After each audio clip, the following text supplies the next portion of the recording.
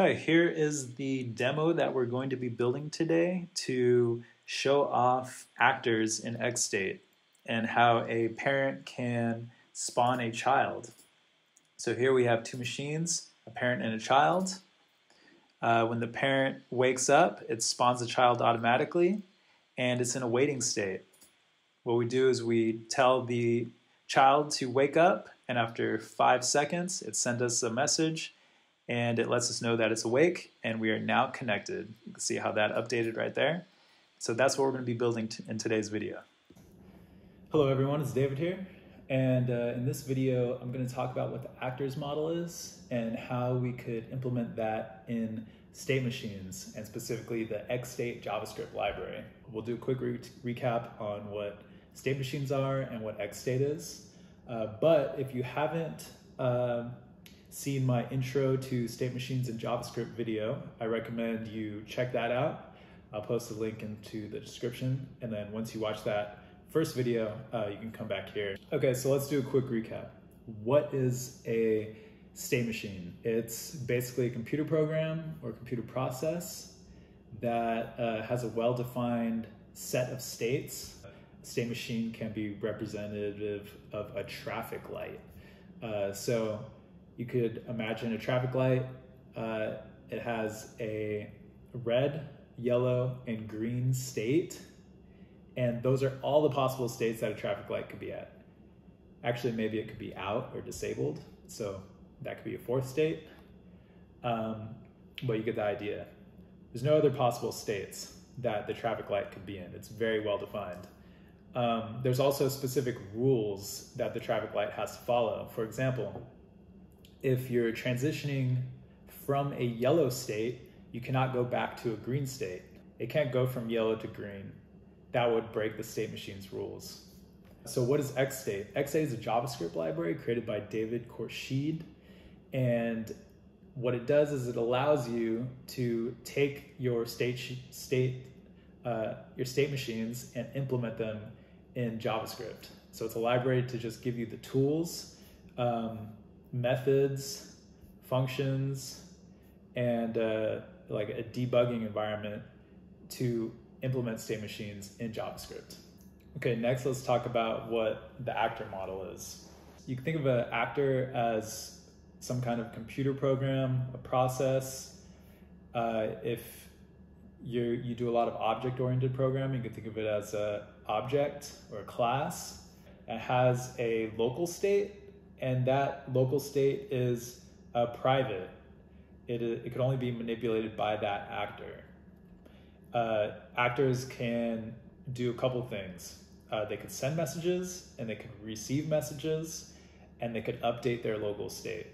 So you can imagine if you have two actors in a program, they send messages to each other, they react on those messages, they could update their local states depending on what the message is, but they cannot update the state of the other actor because it is private. So that's all the actors model is. It's pretty simple. I think we implement this model quite a bit in software development, but we don't call it an actors model. So it may sound more complicated than it actually is. I want to get into how do we implement actors, how do we create new actors in XState. And I'm going to show you an example from the docs. It's kind of an arbitrary example, but I think it's important to show a very basic example that we could walk through and understand what's going on very clearly. So you could get going and start developing more complex state machines using actors. To demonstrate spawning actors in XState and using the actors model, we're going to do a simple demo of a parent machine spawning a new child machine and having the parent and the child communicate with each other and updating local state through messaging. So first we have a basic structure of a parent machine here. You can see it's called parent. it has two states. It's a waiting state and a connected state. We have a context of child. This is where we're going to set the reference to our child state. And the initial state is going to be waiting. So let's start building out that waiting state. And we want to spawn a new child machine. So I have a basic layout here of a child that we're going to build. So I'm just going to pass this one in right now. So we're spawning a child. And so we're pretty much done with that. So we've spawned our child machine. Now in our waiting state, what we want to do is we want to wait for an event called local.wake. And on this event, we're going to have a couple actions to take. Or actually, sorry, we're just going to have one action. We're going to send a message to the child. So this takes an object, which is the name of the message, which is going to be wake. And then the second parameter is another object, and it has a to property, which is going to take a function, and that function has our context passed into it. And what we do is we reference the child here from what we've created from the child machine. So what's going to happen is when we receive this message in our waiting state, we're going to send a message to the child. And that message is going to be wake. So send is in XState, we got to define it. Okay. And when we send that message to the child, we want to wait for another message, like a reply from the child machine. And so we'll name that remote online. So this is going to be a message that's coming from the child.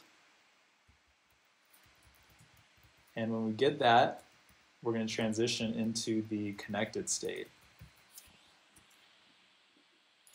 which is going to be our final state right here. Okay. Now what we could do is we could build out our child. So the child,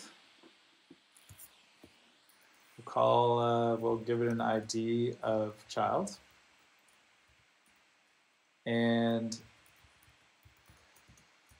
we'll build out the states. The first state is going to be offline. And the second state is going to be online.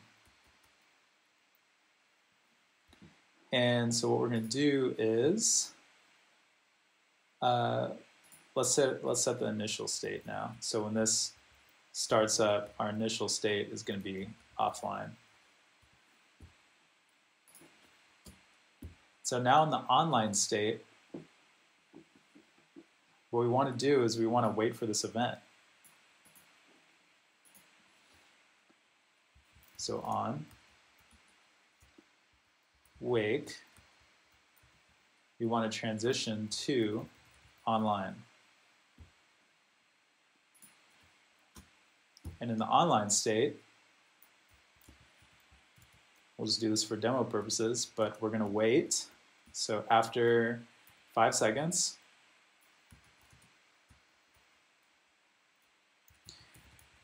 we are going to take an action and we'll send parent an event to let the parent know that we're now online. Because remember, the parent's not going to know what the child state is. We can only communicate that through messages because each actor has its own state and is private. So the best way to communicate is through messaging, and that's what the actor's model is. So after 5 seconds, we want to tell our parent, hey, we're online, we're ready to go. And you can remember, after we send the wake event, we're still in the waiting state, and we're waiting for this remote online event. Okay? And that is our parent-child state machine. That is it. One thing you may be wondering, why do I have to use this? Why do I have to use this function here? Well, the reason is because XState gives you the tools to build out state machines, and what you want to be able to do is easily communicate between state machines without figuring out all the plumbing. So spawn links the child state machine to the parent and creates a hierarchy, so that we could just use functions like this, send parent, because XState knows what the parent is of this child machine. It makes it a lot easier. So that's why we use spawn. So what we could do now is we can run this in a state chart so we could visualize what's happening. Okay, this is our visualization tool provided by XState. You can find it at statecharts.io.